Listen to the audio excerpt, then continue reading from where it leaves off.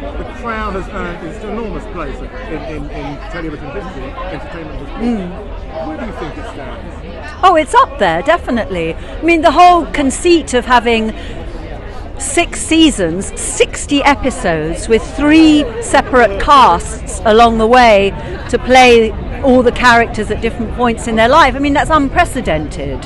And maybe it's a blueprint that other people will follow, but unless you're telling a kind of story about a dynasty, a family of this size, you wouldn't have the necessity to do it necessarily. But I think it's been up there as a job for me, working with really excellent people. My dear friend Imelda, who I adore.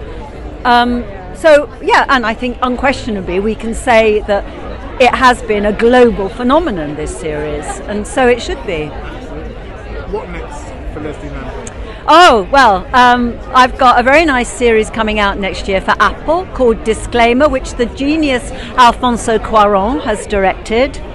And I've done a film with the other genius, Luca Guadagnino. I've done a film with him of the William S. Burroughs novel called Queer with Daniel Craig.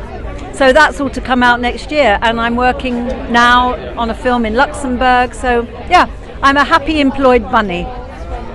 So there's life after portraying a princess? Of course there is. I'll go and portray a cleaning lady next week. Well, you did recently. I did, I know. Just before doing Margaret. Very glamorous cleaning lady. Yes, that's right. Anyway, lovely to see you. And you, Baz. Thank you very much. So Thanks. much. Bye. Bye for now. Thanks for doing half my job and holding that. Thank you. Sorry, I've got to No worries.